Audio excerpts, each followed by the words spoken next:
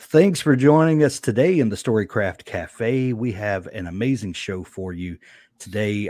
My friends, Jaime Castle and Rhett Bruno join us today. Jamie, you might know as Steve Bowyer, um, you know, pen names, and the inimitable Roger Clark, who narrates Jamie and Rhett's new book, Cold as Hell, the Black Badge series, book one. We're here to talk all about audiobooks and that end of publishing. And I think we're going to have a fantastic conversation today. So welcome, Jamie, Rhett, and Roger. Thank you. Thanks. Thank you. Yeah. So let's get started with a fun question.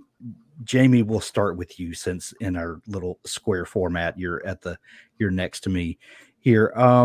What is a piece of writing advice that someone has given you that has stuck with you? Maybe it's good advice, maybe it's horrifically bad, something that just sticks out in your mind that someone has given you that you look back on frequently. I think you and I have talked about this one before, and I feel like I could give you like 100 examples of really bad advice that I've gotten over the years. It changes with the tides, right? Yeah. Like, there used to be the advice, write a short book. Then there was the advice, write a long book. Then there was take a long book and make it into 3 short books. And it was like, it was like constant. Nobody knew what you were supposed to do the job. But I think one of the worst pieces of advice that I've ever received as a writer was, don't worry about your first draft, just vomit it out. And although that might work for some people, what that does for most people is discourages them when they go back and look over it and realize what a piece of crap they just wrote. And it's like impossible to fix because you didn't have a plan or anything in mind. And I did that for a while. I did that for 20 years when I was trying to finish my first book. And ultimately, I finished my first book because I learned that you can't just vomit out words, because then you end up with vomit on paper.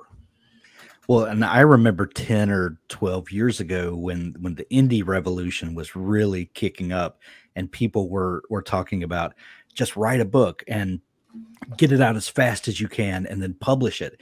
And then, stuff like that gets over to someone like Roger, and he's like, who wrote this piece of crap? This is atrocious.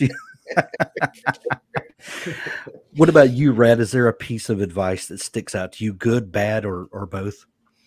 I think the biggest thing is always like long series sell, and people take that the wrong way. Yeah. Like long series are great when they're already selling, but as Athon Books, I can't tell you how many people send a submission. They're like, I have a 12-book arc plan. I'm like, all right, but what if the first 3 don't sell? Yeah. And people wind up writing these like 12-book epics that are just not even being read by anybody past book 1.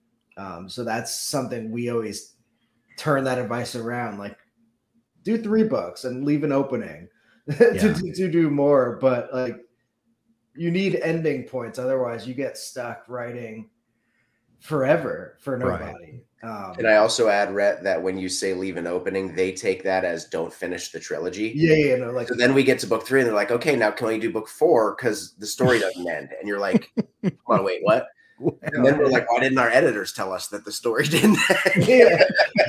Because they don't know, right? Like they're like, oh, I guess there'll be a book 4, but like they don't know the details of the contract. So sometimes you just really have to be honest and talk with the authors and be like, look, like it needs to end. Keep a subplot open or have an idea for how you could bring it back. But right. Like if you don't leave yourself out points, you're either going to piss off what few readers are there or exhaust yourself writing something for nobody. I got 8 more books. 8 more books. Yeah. Have you ever heard Jim Butcher talk about that conversation he had with a writing teacher where he was, telling her these ideas and she said, okay, now go write an outline. And he comes back with a 25 book outline. And she was like, no, I just meant this book. Just get to an end point here. Yeah, I feel that. Yeah. Jim got lucky, right? I mean, yeah. Yeah, I mean, it worked out for His him. books are amazing, but like, so are a lot of books that don't sell. He was lucky enough to be able to put out 17.5 of them already. Yeah. I think he's going to be okay. Roger, what about you? Has there been anyone that has offered advice to you in the work that you do in acting, voice acting, narrating, that's been really good or really bad? Well, really good advice in my field is not to take things personally, even when it's personal.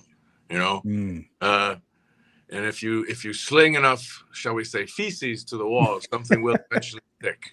I always believe that work begets work, and I think that's true for a lot of artists, at least ones that are easy enough to work with, anyway.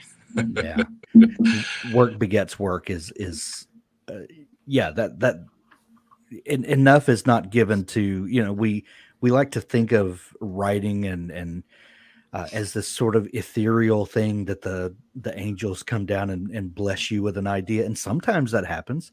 And sometimes you just have to put your butt in the chair and get to work every day. And I saw a great quote from Taika Waititi recently. And he said, sometimes it's just sitting in front of a computer screen and just staring at it for a couple of hours. Right. That's still writing. It's still writing. It's still valid, and all writers go through that, Yeah. I told my wife recently that, she said something like, cause I'm finishing up like my 21st book in like the last 3 or 4 years. And she's like, I don't understand how you keep writing things. And of course I have co-writers. So there's a lot of things that are, mixed into that. But I'm like, sometimes my muse is the mortgage payment. Like 100%. I don't need a muse. I need to know that I can pay bills, and you just do the job. Yeah. So the muse is a dirty capitalist. Yes. Yeah. My kids need to eat food. Imagine that. That's a great artistic incentive. Yeah. Roger, there are probably a number of people listening that recognize your voice, but maybe don't recognize Roger Clark as being attached to that.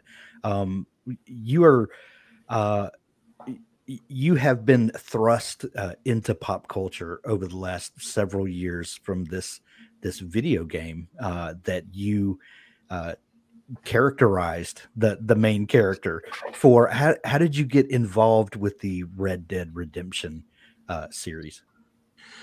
Well, I worked in gaming for maybe my first gaming job was maybe about 16, 17 years ago. Okay. I trained in Britain, and I was pretty good at regional accents. So, I started out in theater, but it quickly came into voice work because I had a bit of a command over some dialects, and that led to voice acting in video games, and then eventually performance capture too. And I auditioned like any other job. Of course, the video game industry is so secretive. I didn't know what I was auditioning for. They're all called Untitled Video Game Project when you walk into the door. All I know is that they wanted me to wear cowboy boots and that they wanted some sort of like a West Texan accent. So I really enjoyed performance capture. I think it's a fascinating medium, that and voice acting. So I ran into the place. And one thing led to another, and eventually I found out that I was going to be the protagonist of Red Dead Redemption 2. I worked on that 5 years. Wow. That project took, and it was. We waited for it.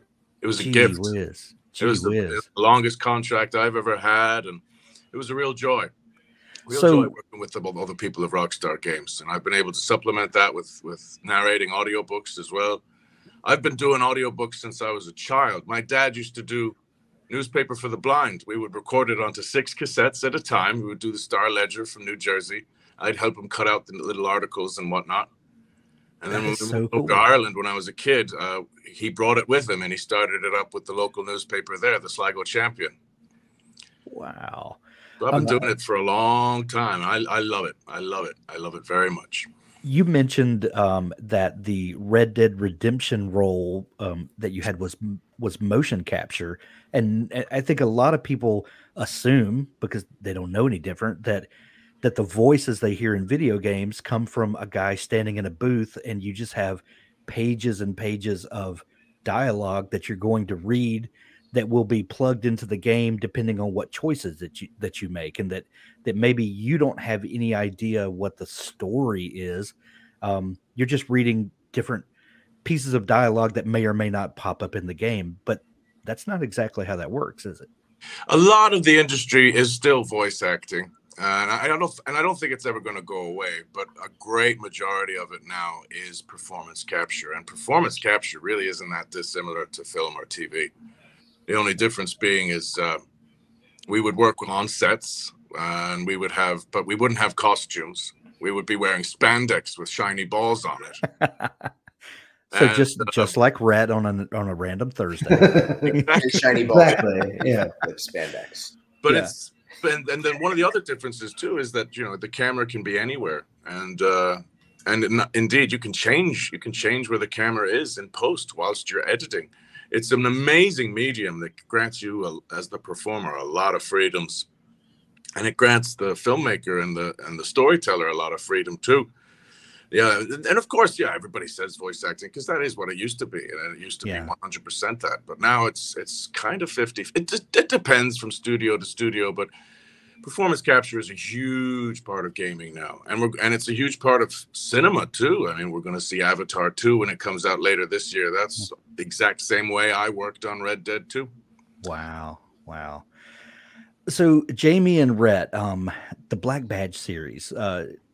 Jaime, you and I have had numerous conversations about our shared love of the Dresden Files, and we mentioned Jim Butcher earlier, and you know that's a series that I have absolutely loved for years and years, and I know you have too. How did this come about? This project, you know, when it has a bit of a Dresden Files feel to it, in that there's earthbound heroes with connections to other things, kind of the ethereal, but it very quickly establishes itself as its very own property. That's not just a Dresden Files ripoff with a cowboy. That's not it. It has a feel of that, but that's not it. Where did this idea come from? Well, James and Harry are very different people. Very, very different people. I'm on my third or fourth listen through of the Dresden Files right now. I'm on book 12, Changes. And I remember I was listening to the Dresden Files while I had lost my job. Things had been chaos in my life. Yeah. I'd been listening to the Dresden Files, and I'm in my hot-ass garage in Texas writing, because that's where I had to set up my office, because I have kids. And so like I'm in my office, and this character sort of just kept talking to me. James Crowley kept talking to me. I didn't know his name yet. As a matter of fact, James Crowley is a highway sign here in Texas. There's James Avenue and Crowley Road. And I kept driving by it, seeing James Crowley. I'm like, that's his name. And I wrote nonsense. I wrote 10,000 words of nonsense in a day. It was just James Crowley walking into this town called Dead Acre. And I had this in my head, this sort of background character where he was the angel of death reincarnated. And, I went to Rhett, and of course we have, Athon published one of the most successful Weird Westerns of all time, a book called Make Me No Grave by Haley Stone, which was an amazing, amazing book. Phenomenal book. And I had just finished editing that. So anyway, I'm writing this character, and I went to Rhett, and I'm like, hey, I've got this idea. And he's like, it's a Weird Western. What do you want to do with it? Come on. I mean, just write it. Just have fun with it. So I wrote some stuff. And then at some point, Audible Originals messaged us. We had done something with them previously, and they said, hey, do you have any short fiction that you'd like to put on our platform? They were just starting the Plus platform. So nice. Like we were secretly told about it, and they wanted us to see if we had anything short to try on it. So Dead Acre was like nothing at the time. It was 10,000 nonsensical words. There was no story. There was no plot. And it was just it. And Rhett read it, and he's like, listen, this character is great. The voice is great. The sort of the Western cliche, if we could say it, because like if you've read Dead Acre or Cold as Hell, it's Western. It's cliche Western done with a spin. And sometimes we get reviews that are like, it was very cliche. Well, no shit. That was the purpose. Like we wanted to give people who love Westerns what they love. And so Rhett said, okay, but there's no story. So we messaged Audible Originals back. We gave them maybe like 5,000 words that Rhett and I had crafted. I think so. And they said, yeah, we love it. Let's finish it. So then Rhett and I powwowed. I don't think we're allowed to say powwowed anymore. So, we were going to do what, like a 10,000 word thing. They've said, yeah, anything between like 10,000 and 20 words. And as we planned it out, it became 30,000 words, which is like really long for a novella. But, you know, they didn't care. They just weren't going to pay us more than, but we didn't care because we wanted to make it something cool. So that was how we started building out the lore, how the Black Badges work, the angels, and all the different relationships. And the main thing we set out to was not just to do a weird Western where it's like, it's a Western and there's some magic, right? Like we wanted the magic to be integral to this world. Yeah. A big part of it instead of just some side thing that makes it not fully a Western. Yeah. Can we take a sidebar for just a second? Yeah. You talked about cliches. What's the difference in a cliche and the idea of writing to market or writing what you or just understanding what your audience is looking for? Because, you know, one thing we know in indie publishing now or small press publishing, whatever, is that you need to identify your market and write what you know that market will buy. Because if you're writing things that you think are cool, but there's no audience out there for it, you can be an artist all day long, but if no one wants to buy it, then this is just a passion project for you. How do you identify cliches, or and maybe it's just a vernacular dispute? Trope, you know, trope could be the word. Trope. Yeah. Thank you. I couldn't grab Yeah, the word trope for some reason. I don't think there is a market for this. Like, that's why when we said at the start, like, oh, let's do a weird Western, I was like, all right, let's do something short and see what happens. Like, we didn't expect Dead Acre to explode like it did because there's no market to write for, right? Like, our books, Cold as Hell, has been out for a little over a month and is probably already one of the most successful weird Westerns ever because there's like 5 that anyone can find on Amazon at any time. So I think the tropes were more like classic Western movies that even a lot of stuff out of Red Dead Redemption. I mean, those games hit all the tropes too, because there's stuff that a Western needs to have. But we wanted those things to also involve magic and be a little bit different, but be something that Western lovers could appreciate too. Yeah. Well, I always say that a cliche is a cliche on purpose, right? Like, well, everyone knows the cliches. Yeah, man. And every book has them. And like no reader ever says what the cliche that they thought was a cliche is. It's just a word that gets thrown out in reviews a lot for everything. Well, just to sidle back into how Roger came into this, because I think that's probably what most people who are joining us today want to know, right? Because Roger, I could listen to Roger. I do listen to Roger. I've listened to my own books 30 times just to hear Roger's voice. My son makes us listen to Dead Acre and Cold as Hell every single night before bed. He's 8 years old, so judge me later.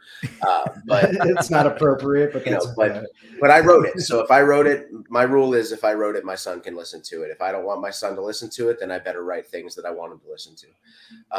But you know, as we finished Dead Acre, we were having the discussion. Rhett and I are really, really big audio guys. We're bigger in audio than we are on ebook, and I think that's because we write for audio. We know what audio listeners want because I listen to audio incessantly. Yeah. And so when we finished it, we actually didn't know Roger was going to narrate Dead Acre.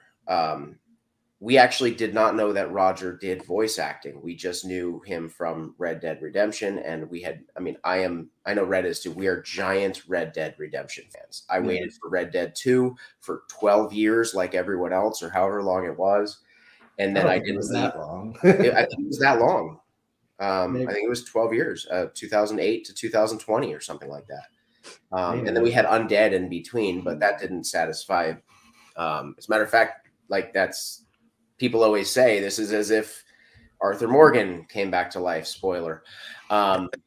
So as we were talking afterwards, we're like, okay, who should narrate this? And of course, my first thought was, how about James Marsters? Because he's Dresden, right? And he hasn't done anything other than that. So I was on the phone. I said to Rhett, I wish Arthur Morgan narrated books. And I hear keyboard clacking in the background. It's like, he does. Roger Clark, he's done audio. So we texted or messaged Steve Feldberg at Audio Originals, said, can we get Roger Clark? And he came back, he goes, that's perfect, let's do it. And I think maybe 6 hours later, we had confirmation that Roger would do it. So when we wrote Cold as Hell, we knew Roger Clark. As a matter of fact, the both of us, when we did our read through of the book, we read it in Roger's voice. An impression of how it sounds. I'll say I got damn close, but I'll leave that for, because it has to fit like that Western style of talking. He's got a cadence. Writing, yeah. Roger, you certainly hit it on the nail on the head. It's excellent. It just jumped out at me, and it's right. You know, there's a lot of books that are perfect for audio, and there's a lot of great books out there that don't necessarily work well in audio. You know, but the way that you fellas write dialogue and the way that the character, it just really does jump off from the page, and it was a joy to work on, an absolute joy to work on. Yeah. So let me ask this: you said you write specifically for audio, and I know, you know, what the Athon business model is. A lot of times is, you know, Audible first or Audible Originals, and ebook it works in conjunction with that, but you're focused on audio primarily. What does it mean to write for audio? What when you are writing, what things are going through your mind that say this will work better spoken aloud rather than the you know, person creating the character in their head? What does it mean to write for audio? Well, Rhett and I specifically write to audio. We don't encourage our authors in Athon to do that, but Rhett and I have established an audio career.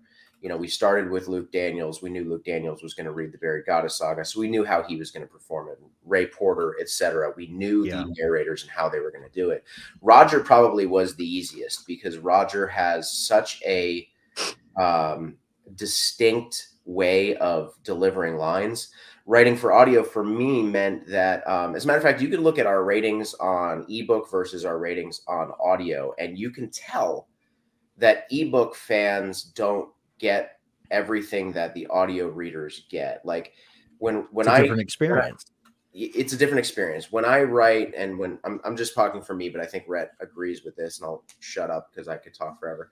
When I write a line, a dialogue line, I know that Roger's going to get the context because he's an intelligent person who understands the context of a line. So I don't need to have prose after that line to explain how that line was spoken. Right. So when you read it in audio, sometimes, you know, or when you read it in ebook, sometimes the line will be a line that's said with surprise or with vehemence or with this or with that. And a typical ebook would say he said such and such vehemently, or he said such and such pointing a finger. But like Roger's going to put that into the performance. Right. So you step back from prose a little bit and you let the dialogue do the talking. And well, I never realized you trusted me that much. Oh, it's man. an honor. Well, honestly, that's why it helps so much to know how someone sounds, right? Because there are also narrators who, like, you perform. There are some narrators who are great that just read, like a Jefferson Mays. What was his name? Who did Jefferson the circuit? Like, yeah. When we know who we're writing for, that's what really helps. Like if we're writing a book specifically for R.C. Bray or something, when you don't, that it's kind of hard because you don't know if you're going to get a narrator who's super into voices and performance or someone who just does an amazing read through. Right. But I also think that me and C, our natural writing style is, and proven by the reviews and everything, is always more of a fit for audio. We're just very character focused, which I think helps audio, right? Because you're hearing the character, and that's something for me that makes it more written for audio, especially like first person. It's like someone telling you a story. So right. And so the way you guys write is so economical too, because it's just packed with quality and content, and the dialogue, it just really jumps off at the page at you. The characterizations are established so quickly. That's what impressed me particularly. is how quickly you can just understand who these people are. And in what we've said, like, it's a very established genre, the Western, but you also have you put a little spin on it that is so interesting and engaging, and something, like we said, he's never seen before. Yeah, it's a real joy. It was a real joy to work on. Roger, what is your process like when you sign on to a new project, maybe with people that you don't know, with authors that you don't know? What is your process like from receiving that manuscript to getting familiar with the story, identifying the characters? Like, can you just kind of walk us through how you kind of make out a game plan for how you're going to narrate this book? Sure. So I usually read it once or twice before I record. Okay. The first time, I'm really looking for words that I just don't know the pronunciation of. Yeah. And then at the same time, then I'll be looking at characters, and in my head, I'll be coming up with, I'll be taking a note of what defines these specific characters, and trying to come up with a voice that would suit that. And then I'm very grateful when I can speak to the authors about it, because nobody knows the content better than them. And, well, is that ever an issue? Are there authors that don't want to speak to you? That I've listened to audiobooks before, and where they mispronounce names and things that it would take a simple Google search to understand, or a conversation with the author, they would have cleared that right up. Most of the time, it's atrocious. They're always available, but sometimes just through time constraints or what have you, sometimes they're not alive. And then you're a bit more, but the producer then would speak with you in those instances. But the author is almost always available, because they understand, especially these days, how much of a cornerstone the audiobooks is in the entire industry. So, yeah, authors, make yourselves available to your audiobook narrators, please. And that's very rarely been a case for me. And it's always great, because you can't get a better understanding of the content than with speaking with the author. I often find, and I probably shouldn't say this, but sometimes the author is the best narrator, because they know they are so intimate with their own work. They know exactly how it should be delivered. Some authors not so much, but I find a lot of authors are excellent narrators because they're so familiar with their work. But I've always really, really appreciated the communication that I've had with authors. And when you're working on something, and to know that Steve and Rhett and Jamie, beg your pardon, were always a quick email away, and they were always able to answer my questions. But the story, like we were saying, just that unique spin on what is the oldest genre in cinema, at least, and how everyone has a deep understanding of what the Western is. And to have something that gives it a little bit of a spin on it was just such a joy to work with. Yeah, absolutely. I got a funny story, another way about how audiobooks has changed the industry. And this might be going a little bit off topic, but romance novels, before audiobooks, romance novels were always written from the female perspective. Right. And then audiobooks came about, and publishers started to soon realize women like to hear a man's voice. So it changed the way romance novels are written. And what you have now is very often will have the male protagonist, so that they can get a male narrator, or you'll do a chapter each where one chapter is the man and the other chapter is the woman, and they'll have multicasts. Audiobooks have revitalized so many aspects of the publishing and book industry. It's kind of crazy when you think about it. I never thought of that the way that audiobook then affects the way new books are coming out. That's something to chew on, for sure. Is it ever jarring to you, Roger, to be so associated with a character and then by extension a genre, as you have been with Arthur Morgan, and the way that you are inhabiting so many people's minds with your unique voice? No, not. I mean, I've always tried to resist pigeonholes. You know, I find that the more you keep your options open, that the more diverse you can be, the more diverse work becomes available to you. But I love Arthur, and I love the fact that that I've been able to reach out to so many people and such a large audience with one. I mean, that's what an artist's dream is to have your work enjoyed by as many people as possible. And Cold as Hell and Dead Acre is very much, I very much inhabit the same cadences and voice as Arthur Morgan. But a lot of my other work in audiobooks, I do a lot of Irish stuff. I do British stuff.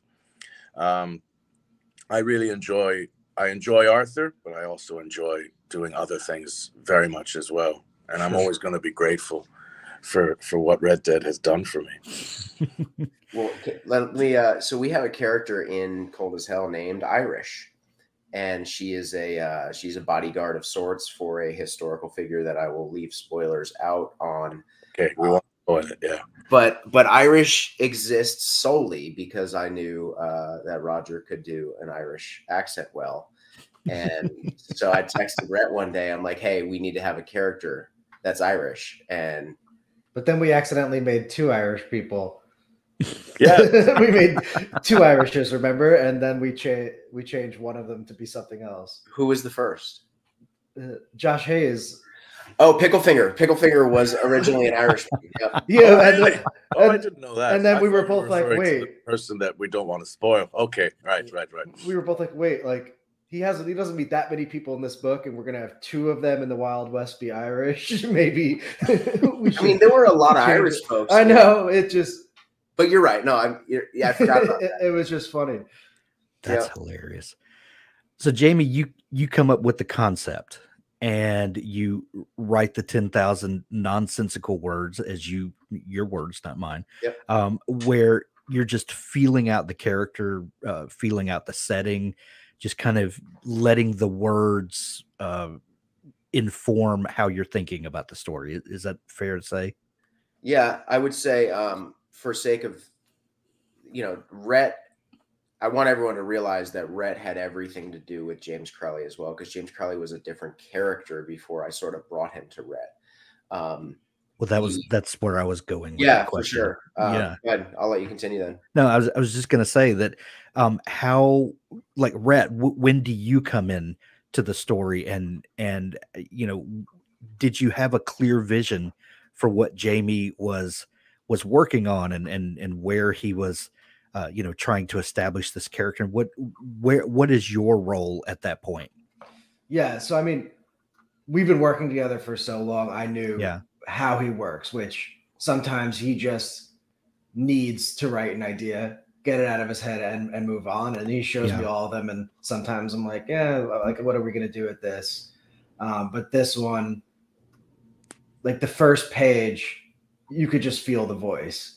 I was like, this sounds great. We just would need to figure out where it goes. And again, like he said, at the start, it was very, very biblical. Like he was an angel and everything. And we sort of pared that all back to make him less powerful. We wanted to someone who doesn't have all the answers and all the powers and everything. We really wanted it to be a more human story, even though he's undead.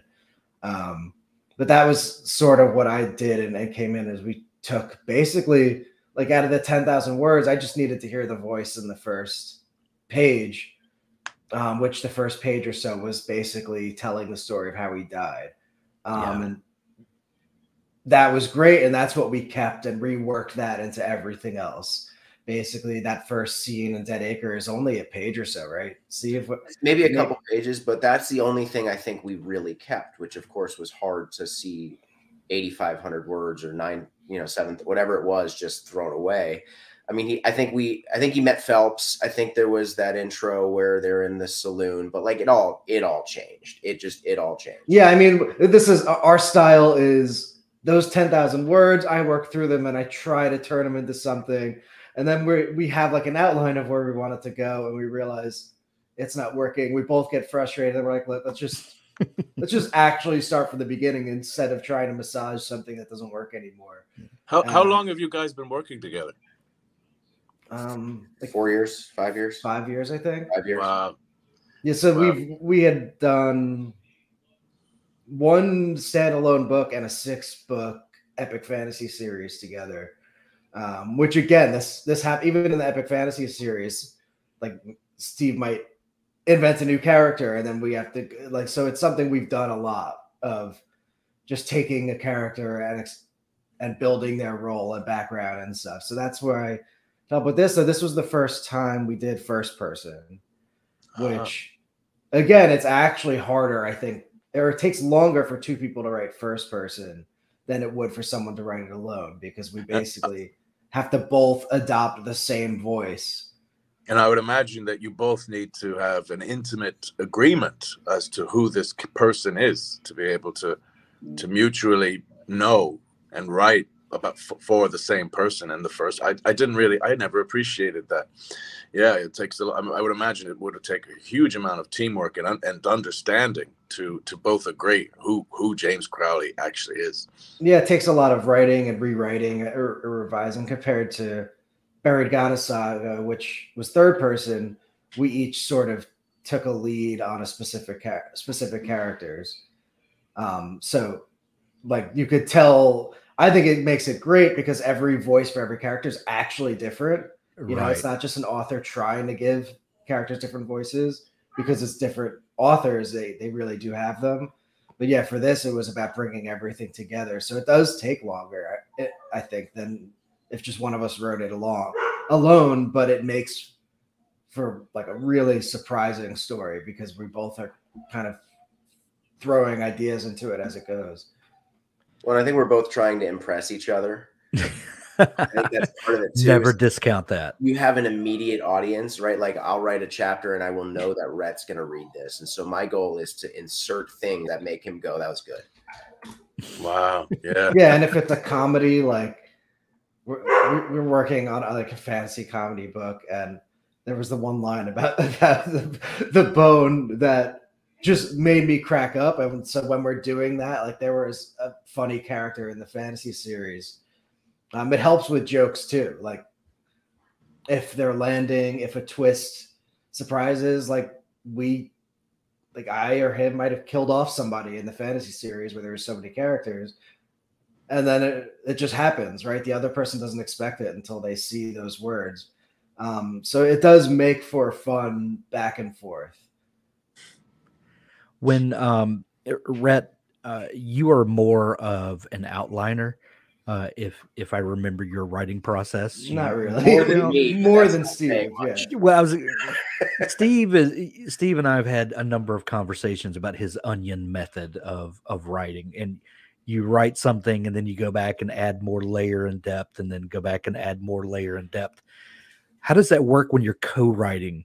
What is your process for establishing, each writer's territory, if you will, or is everything shared? And I know in Buried Goddess, where you could take different viewpoint characters, that is a clear delineation of whose is whose. But what do you do when you've got a first person character and this is one unified story? What does that feel like to co-author? Chaos. Honestly, like our method for each chapter might be different as we go. Just because first, like again, most co-authorships, especially in first person, is probably one person writes a really, really rough draft. Then the other person goes through it based off of an outline, and it's like sort of a full back and forth, but we do it like chapter by chapter together. So in first person, it really, like, I don't think there's a method that we could teach anyone for these books. It's very, very weird. I wrote about 4,000 words of this scene where Roger gets to encounter this succubus at a brothel, and it's packed full of. I think what I take most joy in this series is the one-liners that I know Roger's going to get to say or have to say. They're pretty good. And so I've got this 4,000 words that's just jam packed with like Western fantasy. Yes, amazing, right? And then I show it to Fred and he's like, "Cool, that's not going in the book." Well, no, we are gonna use it, but in a different area. Like we're gonna give it a reason in the story. But that's what always Steve will write all these one-liners, and we both have like notepads of one-liners, and then somehow we'll work them into the book. That's why like we don't throw anything out. But yeah, it is a longer, harder process with first person. It's not something that most people probably do because it takes constant back and forth and messaging and calls and stuff because you can't really go off the rails. It's just one guy compared to third person, which is what I would imagine most like equal parts co-authorships are doing. But again, it's rare that two people are actually writing each thing together. Most co-authorships are going to have someone taking a lead on rough draft or based off of an outline and kind of a back and forth in that sense. Rhett and I wrote a short book together. I don't even know if it's available anymore. It was called Two Authors, One Book, Co-Writing Murder Free. And I have the audiobook. The whole like point of that book was we have a lot of co-authors with Athon, and generally those relationships don't end well. I don't, somehow Rhett and I have made it through. I think a lot of that is that I respect the fact that Rhett knows how to tell a story way better than me. So when he tells me something story-wise doesn't work, I generally don't argue. He's always the one that Dead Acre became the story because of Rhett. Cold as Hell, Rhett didn't necessarily outline it strongly, but he outlined it enough for me to know what I'm supposed to be writing. Otherwise, Roger'd have been just running all over fake texts. Yeah, I mean, we never even outline, like I do maybe a page of notes in a Gmail draft or something. We're not huge outliners. I'm not when I write on my own either. Even the Buried Goddess saga, which seems really, really well planned out, is mostly just us remembering stuff from talking on calls. Like we're not big outliners. We just sort of know the ending we want to get to. Yeah. Rhett, the books that you author by yourself, just as Rhett C. Bruno, tend to be kind of adventure-based sci-fi, a more futuristic sci-fi. What is it like when Jaime comes to you with this weird fantasy, ideas? What is it like for a sci-fi writer to go to a different world and to start thinking, to completely switch gears to the kinds of stories that you by yourself would come up with? Well, at the time, I hadn't written sci-fi in a while because we wrote 6 epic fantasy books in a row that were really long, like up to 200,000 word books. And then I wrote The Roach, which isn't even science fiction or fantasy at all. So it wasn't really hard because first person to me, like you're writing the character. It doesn't really matter where they are. We could have written the same story with him in sci-fi. It would have been like Star Wars basically, but then there wouldn't be that actual real authentic Western and accent feel and all of that. So my main thing was like, who are we writing this for? Because like publishers gave up on Blackstone is the one who signed this, and we submitted Cold as Hell out everywhere based off of the success of Dead Acre. And Blackstone's the only one that offered besides audio only places, but everyone was like, we love it. We don't know how to market this. Buy. And that has become the issue with Weird Westerners. People just won't do it. So we were down to either doing it ourselves or working with Blackstone, and they made an amazing pitch and offer and have been great to work with. So it would have been, and with them, since we had more of a personal connection with them, like we were able to help out a lot and use a lot of the things we know from Athon as well. But yeah, even for our Make Me No Grave by Haley Stone, which was actually Athon's first book that we ever published.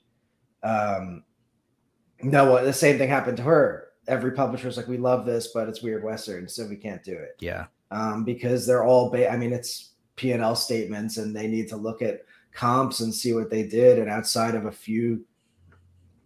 Joe Lansdale and Jonathan Mayberry, no one's really making a lot of money in this space. So yeah, that was the main question, was like, who's this for? Let's write something short so that we don't get hooked into something where we're just writing for no reason. Yeah. Roger, I know that the internet has changed the publishing landscape for sure, especially with the advent of the Kindle. And I think with everyone having smartphones now, I think that's probably the biggest factor in the growth of the audiobook industry, because we've got these devices with tons of storage, and we can download it, and we have earbuds that people walk around with, and audiobooks are just extremely accessible. That's I would the word, think, yeah, accessible. It's yeah, people commuting. It's yeah. right. But I'll let you finish. No, I was thinking that for a person like you, who is an actor, and then sometimes audiobook narrator, does the connectivity of the internet, has that opened up the things that you're able to do? Like do you have a home studio where you can record from and then send audio files to Audible, and like how has that opened up possibilities for you? I started working for Audible over a decade ago. And I remember hopping on the train to Newark and heading over to their office there. And I would work with amazing engineers. But as I got a little bit more experienced, it did eventually evolve to my home studio, which was just in time for COVID. I was very grateful for that, because, I certainly wouldn't have, without that home studio, I certainly wouldn't have been carrying on working. But yeah, I've been very, very fortunate in that, I've done a lot of stuff for Tantor, Audible, and now Blackstone, and, Penguin as well. And I love narrating audiobooks. It really is one of a passion of mine. And I love the fact that so many wonderful authors trust me with their work to do it. I wanted to ask you guys something.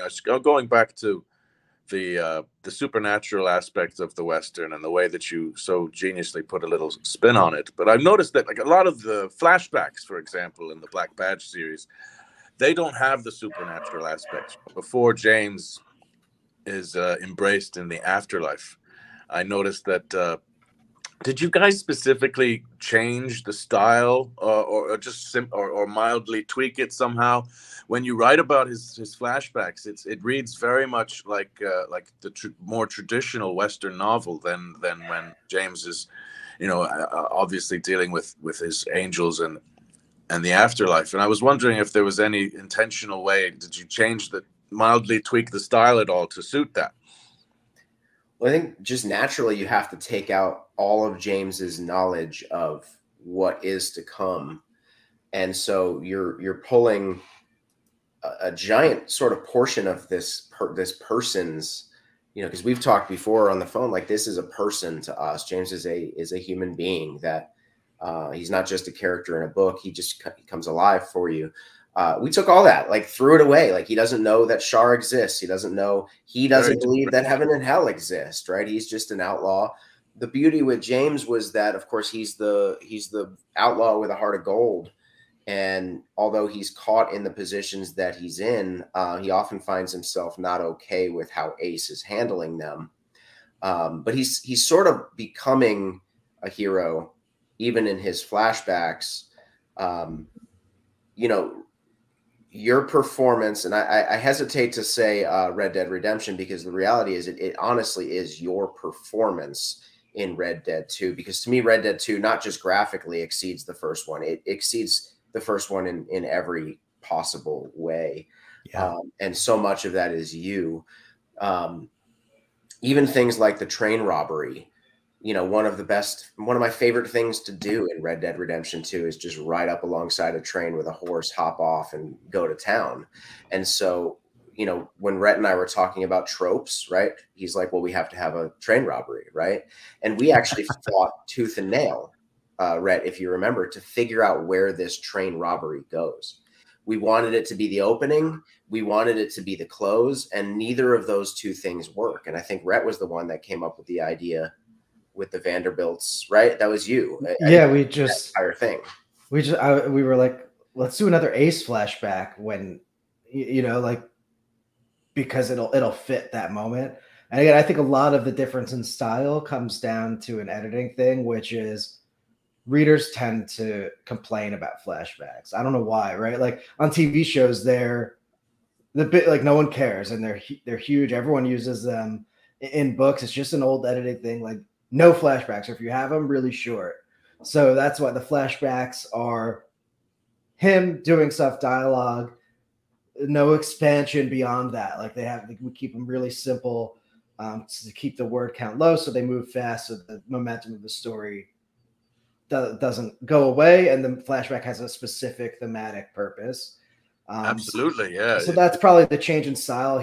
You lose that waxing, poetic Western thoughts, and it's more quickly telling a story of what happened in his mind. So that's probably an incidental reason for the change, but the lack of magic is, we want to make sure people realize like normal people aren't part of this world, right? Even if the monsters they might meet in the wild, they kill them. That's why they become legends. Or they come back and talk about them and they sound crazy, right? Like, so normal people aren't involved in this side of the world that he's seeing. So in his flashbacks, he can't know or see any of that stuff either. Rhett, I want to ask you something. When you talked about flashbacks and how editors would be no flashbacks, are there rules in writing that need to be broken sometimes, or maybe there's just an opportune time for them to be broken, or it's kind of like Stephen King's book on writing. He says never use adverbs, and then you've got Neil Gaiman, who just it feels like he's just scattering seed with adverbs sometimes. Like, are there hard and fast rules? And if those are hard and fast rules, how do you know when is the proper time to use them or to break those rules? I mean, I think there's hard and fast rules as far as like it should look like a book, right? We get submissions sometimes that like don't write a paragraph that's an entire page long, because that just hurts your eyes, and like dialogue needs to work correctly and stuff. But beyond that, I think people get a little too hung up on it, and that's likely because the industry used to be controlled by, honestly, like it was a few editors, right? Even now, every publisher has like 30 imprints. There's so many editors who have different opinions on how things need to be. And what we've started to realize with Aethon is the rules are different for every subgenre and every genre of what's acceptable, right? Like an info dump, every editor is like, don't do an info dump. You're like, well, how well? Like, people can't be lost in this science fiction book or this fantasy book. So in those genres, info dumps actually wind up being okay. If you're writing for audio, things are a little different too. I mean, my most successful book ever is Titanborn, which was with Random House, and I built the story around flashbacks, and there were like 3 or 4 flashbacks in it, and originally there was only one, and the editor actually encouraged me to add 2 more that would create sort of a 3-part arc to the flashbacks that's informing the present. And I think a lot of that is, again, I watch TV and movies more than I read, and I write in a style that is very TV and movie, where flashbacks are acceptable. And I think where flashbacks got a bad rap was sort of just using them as a crutch to explain a character and not having it really have any relevance to the story or anything. Where when I do a flashback, or means Steve do one, like that flashback is coming at a point where that character would be thinking about that exact moment, and that moment is affecting something that's happening in that present. Like it's a purpose. It's not just a way to boost word count or a way to fill in information on a character. So yeah, I mean, the rules exist for editors to have a way to structure a book But now, as there's so many different ways to read, there's so many different rules that are different for every format, that I think you just need to be true to the voice of the book and the tone of the book, not write a serious book and then all of a sudden halfway through there's like becomes a comedy and then goes back, right? You'll see that in movies. Like some of the Marvel movies nail the comedy aspect. Some it turns it into a joke and people wind up complaining. So you just have to really be true to the tone of the book and keep it consistent, I think. Well, Black Badge started with a flashback. It's that's how I died, right? Like there's that moment, right, where we wrote how James Crowley died, and it took place 20 years before the actual story took place. And without flashbacks, great start. Very, very, it grabs you. Thanks, man. I don't think the story works. Cold as Hell does not work without flashbacks either, because we need to know who James Crowley was, and it can't just be James. No, there's a definite evolution there. I mean, that's a huge transformation, and it demonstrates your intimate understanding of who he is, because you also intimately understand who he was. Jamie and Rhett, you wrote this book with the benefit of knowing that Roger would voice not only this character but the whole story. A lot of times when you're writing a book, you don't have the benefit of knowing who will read this for the audiobook performance. When you're writing, especially someone who has such a strong dialect and a dialect that that gives us so much of the character, and it gives us not only his character, but it informs the place and the time that it comes from. And so much of that is woven directly into your prose, into the dialogue of it. Sometimes you don't have the benefit of being able to write a character that strongly, and you have to rely on dialogue tags and things like that. What is the difference in writing? I guess where I'm trying to get to is, what do you ever write dialects into the and slang into the dialogue so that it reads the way that a performer will perform it, or do you rely on describing the dialogue outside of the dialogue? Does that make any sense at all? I write a lot of fantasy, and Rhett and I wrote a 1,000,000-word fantasy together. And when we had dwarves, they spoke in text. They spoke like dwarves. Roger actually did something tremendous with Cold as Hell, and I remember texting him. So I got an early copy of it, and I'm listening through it. I mean, I listened through that so fast and then listened to it again. He did a character named Cedric that we didn't give him any instruction as to who that character was outside of he's a black man. That's about it, right? Like there's a moment where he is called dark-skinned.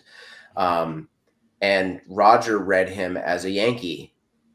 He's a Pinkerton. And I remember, Roger, you remember I texted you. I'm like, that Cedric performance was absolutely phenomenal for me. Oh, thanks.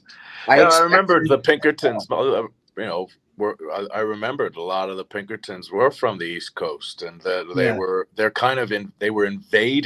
literally invading the Wild West in more ways than one. It was also metaphorically as well as literally, and I wanted to make his voice very different and from all the Western characters. This is a guy from New York, he doesn't belong here, but he's taking, he's the sign of the future, sort of, if you will. Yeah. No, and Hank, to your question, I think it really helps to know, but especially in first person, right? Like if you're doing third person, it's a little more narrative reliant. I mean, me and Steve are big subtext dialogue writers anyway, where we try to let the words tell how people feel more than needing to explain it. But yeah, I mean, even with my Children of Titan series, when I found out R.C. Bray was narrating, actually Steve edited the whole thing because he had listened to so many R.C. Bray books, so we could actually really fit it to his voice. And that was just a benefit of having time before he was going to start. And so we like re-edited all the books. But yeah, it's tough because a lot of, I mean, me and Steve are really lucky. We run Athon. We have enormous access to narrators and audio publishers. Yeah. Typically, when we start writing something, we know who we're going to, like at this point, if we want this certain narrator and they're not like a celebrity, we can get them, or we'll wait until they're ready. So that's going to be a lot different than a lot of these traditional published authors where, you know, they're getting audio a year later, or they basically aren't in control of the decision at all. Right. So it's hard to know. We're in a lucky position where we always know, or we know with enough lead time to then go back and edit it for that exact person. But that's not a benefit most authors are going to have, especially if they're not in the end, like either producing it themselves or intimately involved in the production itself. That goes back to Roger saying sometimes he doesn't get to talk to the author. Sometimes when you're with a big publisher, you don't even know that you could talk to your narrator. Right. You get a sheet, you provide some pronunciations, and that's the end of it. They might not even want the author to talk to the narrator, because then this producer doesn't know all the information getting passed back and forth. I mean, even with Athon, we have some policies with that, right? Because if we let every author have direct contact with the narrator, we don't know how often that author is going to suggest changes or suggest, you know, the narrator might get overwhelmed speaking with an author. And we know that from experience, because early on, Rhett and I didn't know the process. And I got in trouble once for messaging a narrator. Audible Studios has a you don't talk to the narrator rule unless we are all CC'd in that email. And I didn't know that. I had the dude's email address, and I shot him an email one day, and it blew up. It became a huge, major issue. And so that informed how Athon runs things. Okay, we give you a sheet, you give us this. If the narrator has questions, they ask us, we then ask you. And for us, it was to protect the narrator, because we know authors can get overwhelmingly excited about a performance of their book. Or overwhelmingly picky about every voice. And at a certain point, the narrator needs to perform it how they want to perform it. So we kind of leave it up to the narrator. If they say, yeah, I'll talk to them or do a call, then we'll do it. But otherwise, that level of connection is rough. And, you know, it's a different case for us just because, you know, of running Athon, we have those connections. But for most authors, there probably isn't any communication with the narrator whatsoever. Some of the audio publishers don't even ask for a pronunciation list. Like if you don't provide it, they're going to do it however they want to do it. Luke Daniels, Hall of Fame narrator, phenomenal narrator, right? He mispronounced so many words in the Buried Goddess saga. But like, they're not really mispronounced. They're just the way that he would have pronounced them. And so Rhett and I sort of adopted his pronunciations of things going forward. Yeah, like we didn't know that ZH is supposed to sound like a J sound, right? Like, and that happened in that, or in Titanborn. And in Buried Goddess. In that, there's a character called Zaff, which was ZHAFF, and that was always his name. And then I didn't even put it in the pronunciation list because I didn't want to spell it ZAFF because that looks stupid. The H makes it look cool.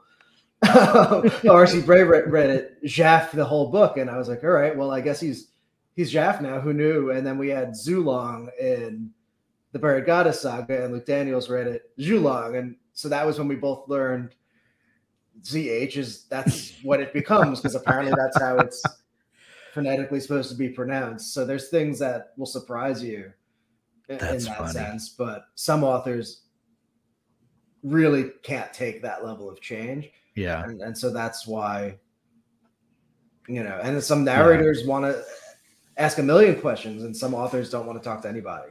Right. Yeah. So it controlling the communication does become sort of a necessity. So just having an established process, it just keeps everyone out of trouble all around. Just, hopefully. You know, hopefully. Roger, when you are presented with a new project, how do you choose the projects you're going to work on, and how long does it take you to get a feel for whether this is something that you will enjoy doing, or something that you can bring a certain, character to life? Well, I love all challenges, and you know, I do a lot of nonfiction as well. I've done a lot of history books. I really do like to sink my teeth into lots and lots and lots of different types of books, but well, I'll look at the breakdown, and more often, sometimes the offer will be a straight up offer. Other times it'll be they'll ask me to read a couple of pages, and sometimes the pages that I choose are up to me, and sometimes the pages are up to them. And I study that intently before I submit. And I think with those, and I purposefully, for the purpose of that, I don't look at the rest of the book. If that's the bite that they want me to deal with, then that's the bite that they get. And I usually make my decision from that, because you know, if it's not a firm offer, it's not very time economical to go through the whole book when you're preparing for it. So I usually go for somewhere in the beginning of the book, like in the first or second chapter. I'll pick 3 or 4 pages that I feel really showcase the main character and is a good demonstration of the author's style. And then I try and put my label on that, and then it's up to them to decide whether they think it's a good match or not. Excellent. Cold as Hell Black Badge Series Book 1, which is actually the second edition in this series, is available now. You can the Dead Acre, the first novella, I guess it is, that was produced, is also available. We'll put links to it where you can find it easily. Jaime, Rhett, Roger, thank you guys so much for joining us today. Thanks for having us. Thank you for having us. Pleasure. Can I just say, Roger, thank you for joining. This is like, I'm fanboying. Oh gosh, my pleasure, man. My pleasure. Thanks for. I'm sorry we had to change the time, but thanks for your flexibility. That's okay. It's all good. It's all good.